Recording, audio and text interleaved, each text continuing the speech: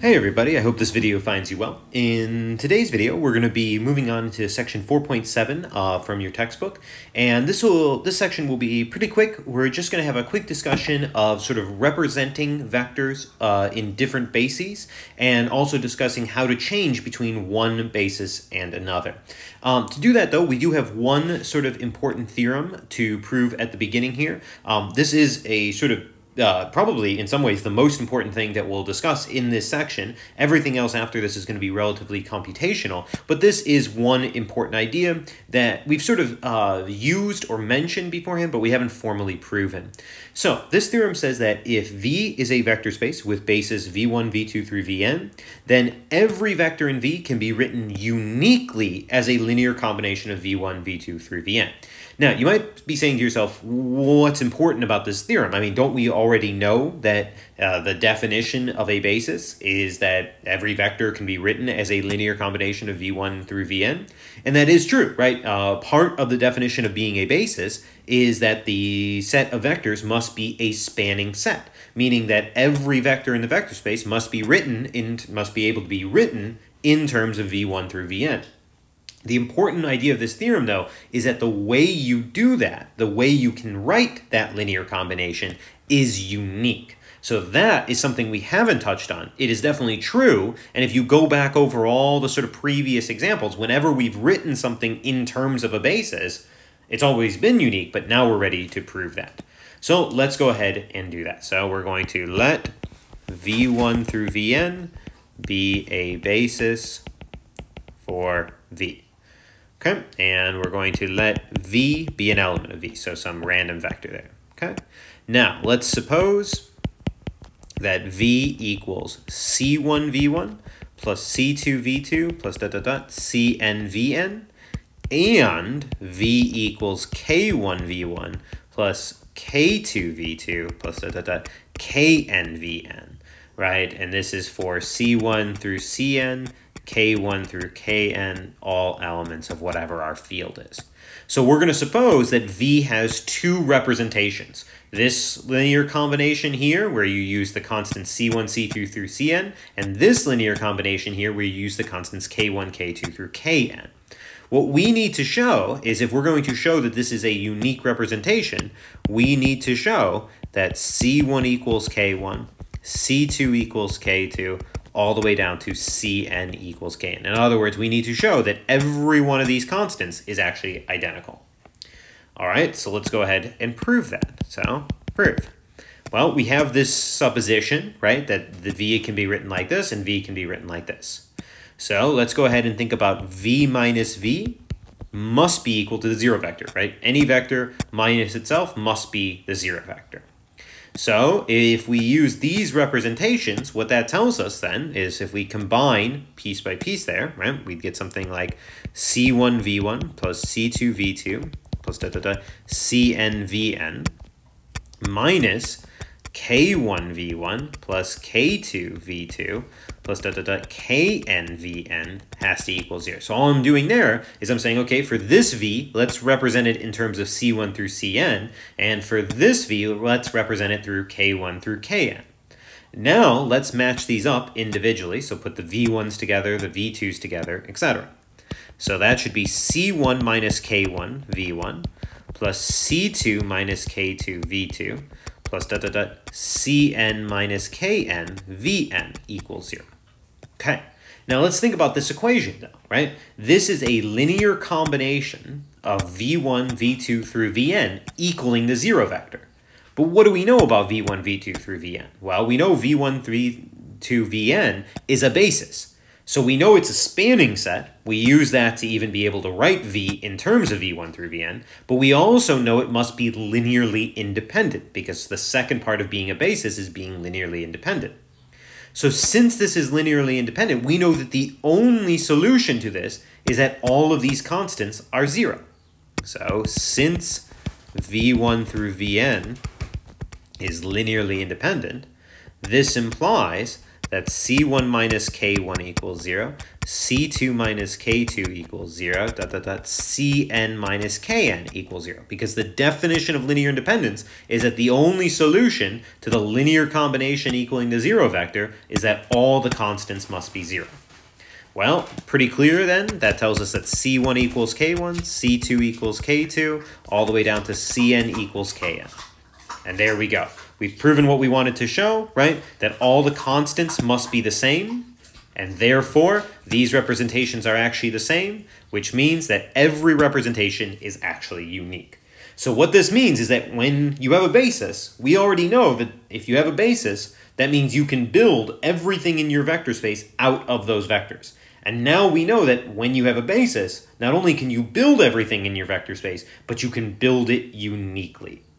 Okay, so now we're ready to describe how we actually build that and how we can represent the amount that we need from each of our basis elements to build a given vector. So let's go ahead and give some definitions here.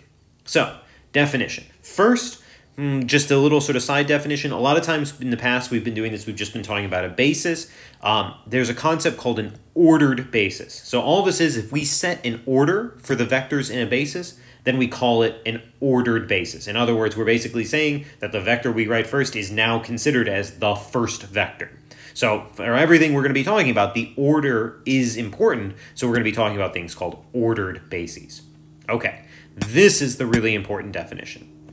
So let's suppose that we have a basis, v1, v2 through vn, and it's an ordered basis for vector space V. So this guy counts as the first one, this one counts as the second one, this one counts as the last one. So let's let V be some random vector in our vector space. Okay, now we know that there is only one way to write V in terms of a linear combination of V1 through Vn. That's the theorem we just proved.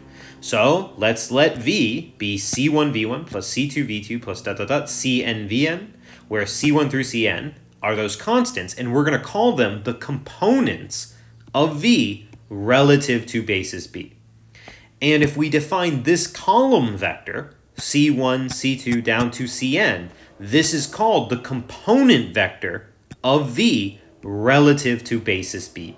And notice that the way we write it is we write V with brackets around it, and then B to represent that we're using this basis.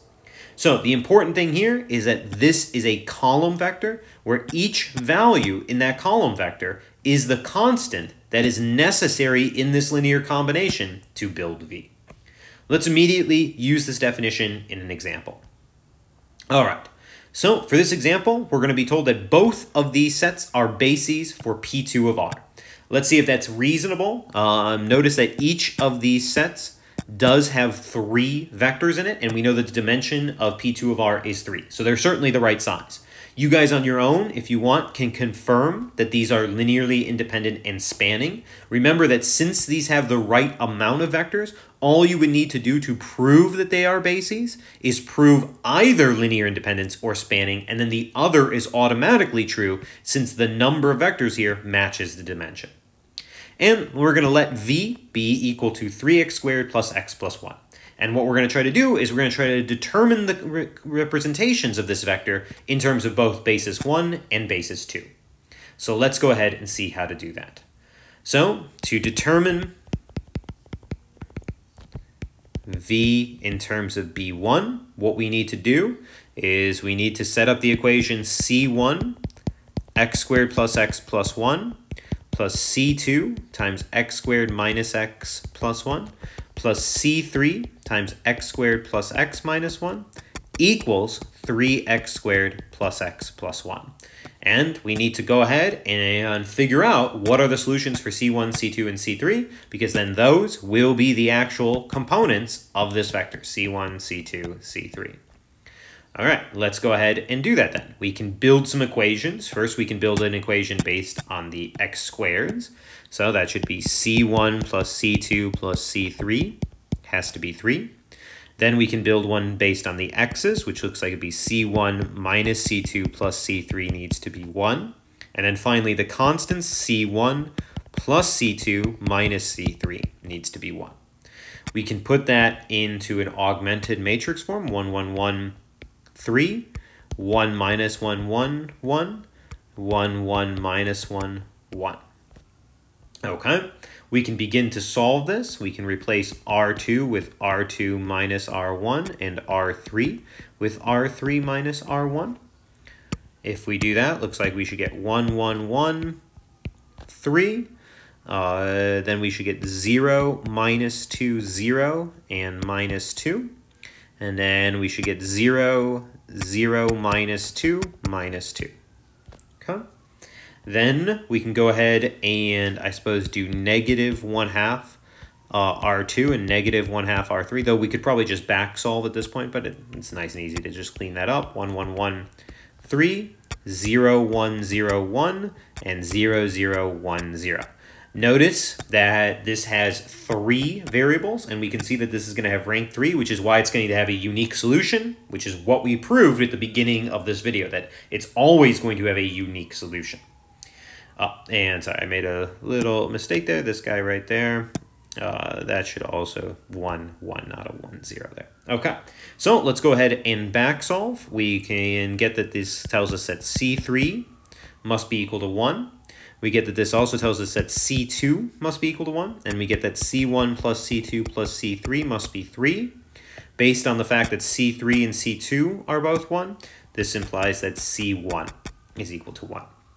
So, in other words, the representation here is we're saying that V, in terms of basis 1, would be the column vector 1, 1, 1.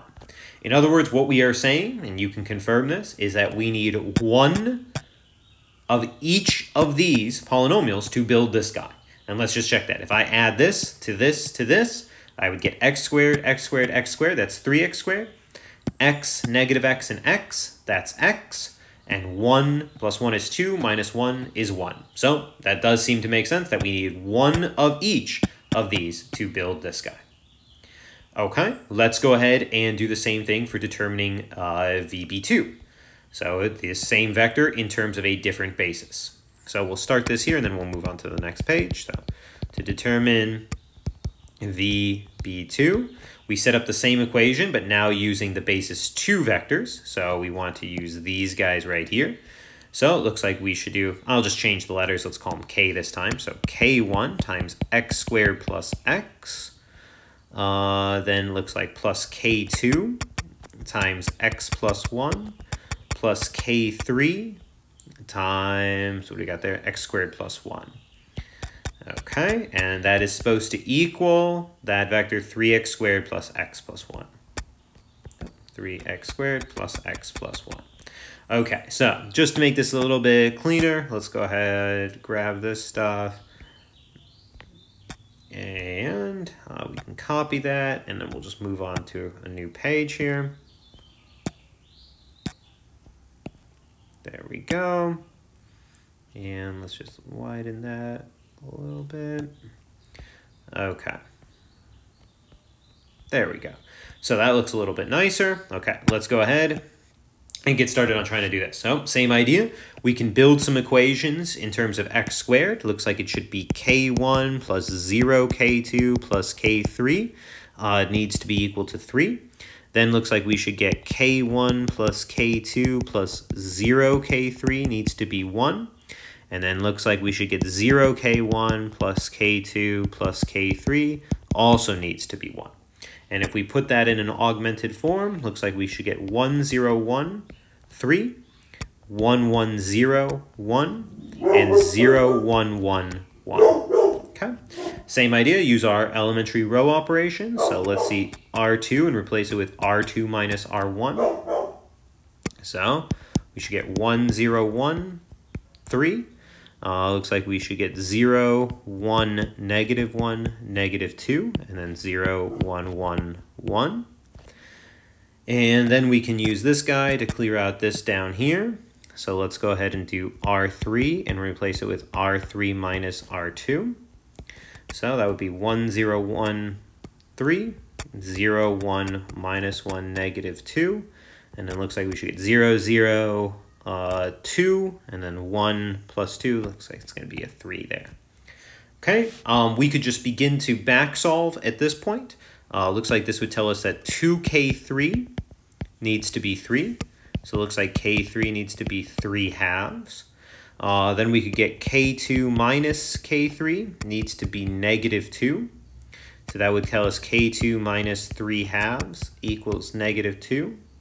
And that looks like K2 would be negative 1 half. And then finally, this tells us that K1 plus K3 is supposed to be equal to 3. And that would tell us that K1 plus 3 halves equals 3. So K1 would be 3 halves. So this tells us that this vector v in terms of B2 would be the column vector 3 halves, negative 1 half, 3 halves. So in other words, what we're saying there is if we take 3 halves times this, times minus 1 half times this, plus 3 halves times this, we will end up getting that. And if we sort of think about that, right, 3 halves times here, that's going to give us a 3 halves x squared. A 3 halves x squared there is going to give us a 3x. That seems to make sense. If we do a 3 halves times x here and a minus 1 half times the x here, that'll give us the x. And if we do a minus 1 half here and a 3 halves here, that'll give us the plus 1. So this really does give us the constants necessary to build this vector. So there we go. So that's showing you guys how to determine what is called the component vector for a given vector in terms of an ordered basis. Now, this also should probably strengthen to you guys why we call it an ordered basis. Let's just go back to the first one we did here. If for some reason we had decided to order this basis as, say x squared, this basis here, the second one, as say x squared plus 1 and then x squared plus x and x plus 1, then that would change the order of these components here, right? If we change these two then of vectors, then we would also change these two of the components. So the order does matter here. It's not going to change the values, but it's going to change which position they're in terms of the column vector. Okay, so this shows you guys how to build the component vectors for a given basis. What we'd like to do now, right, is there a way to sort of change from one basis into another, right? I mean, both of these are fine ways of building everything in P2 of R. So if we have stuff that we know how to represent here, do we know how to transition it into, say, representations in here? And it turns out that that's not particularly hard to do. We actually can do that using some clever matrix operations. So we're going to go ahead and talk about that, and that'll wrap up this section.